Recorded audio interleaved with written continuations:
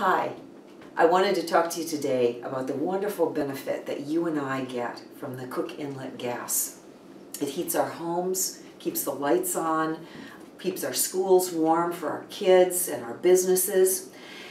Your neighbors, many of them, actually work in the oil and gas industry. These are the same folks whose kids go to class with your kids.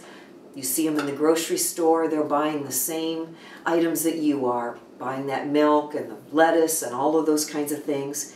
They've got good paying jobs, jobs that are available to you and I and to other Alaskans. You know, 3 years ago, we were talking about importing natural gas into the Anchorage Bowl area because there wasn't enough being developed out in Cook Inlet. So the legislature saw the need, and we instituted some tax credits to help incentivize smaller companies to come into Cook Inlet and to develop those resources for your benefit and mine. Well, they came. Great. They've done wonderful work out there. The Cook Inlet production of natural gas has increased more than 100%. The same is true of oil.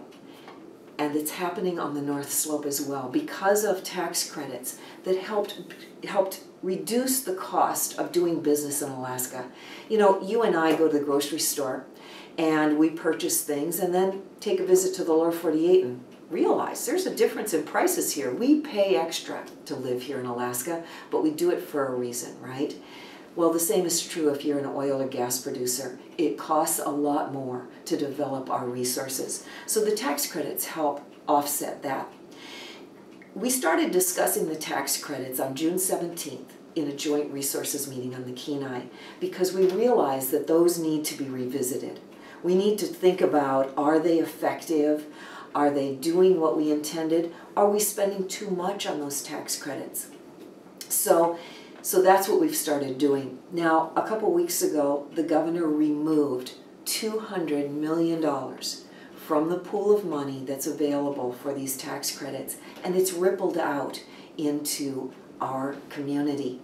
Companies now are having to pause because this was money that they were counting on to get loans to keep up their work. It may result in loss of some jobs because they're having to close down some of these projects. This is a concern to me, and I hope it's a concern to you as well. While the legislature is revisiting these tax credits, we're going to have these serious discussions. We want to make sure that we're a stable place, a dependable place for companies to come and do business, to hire Alaskans, to hire our kids and grandkids for these wonderful jobs. So, Cook Inlet, supplying gas for you and I, also potentially supplying gas, additional gas, for Fairbanks. We want to make sure that we continue to develop these resources, continue to develop the North Slope oil, which helps pay for our schools, pays for our roads, pays state employee salaries, all of those important things that you and I enjoy. So thanks for listening. Please pay attention, and we'll be discussing these issues. I'll be sending out yet more information in the future. We want to keep our economy going strong so that you and I, our kids and grandkids, can continue to live here. Thanks for listening.